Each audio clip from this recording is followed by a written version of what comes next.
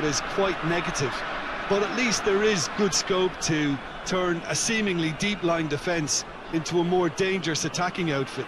This system will allow plenty of attacking numbers. Appear, Jim Beglin, to be going with a 5-3-2 formation.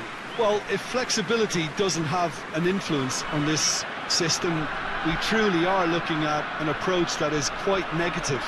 But at least there is good scope to turn a seemingly deep-lying defence into a more dangerous attacking outfit. This system will allow plenty of attacking numbers. Appear, Jim Beglin, to be going with a 5-3-2 formation. Well, if flexibility doesn't have an influence on this system, we truly are looking at an approach that is quite negative. But at least there is good scope to turn a seemingly deep-lying defence into a more dangerous attacking outfit.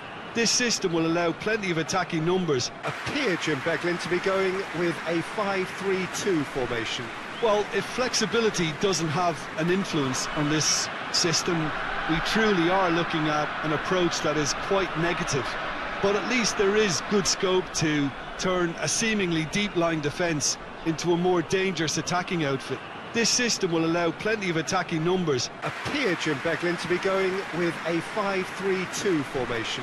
Well, if flexibility doesn't have an influence on this system, we truly are looking at an approach that is quite negative. But at least there is good scope to turn a seemingly deep-lying defence into a more dangerous attacking outfit. This system will allow plenty of attacking numbers. There's the whistle, and here we go. Jim, which player is best equipped for this game? Yeah, Robert Lewandowski. He's just about the perfect all-round striker, not least because he can finish equally well with... That's surely a foul. Free kick.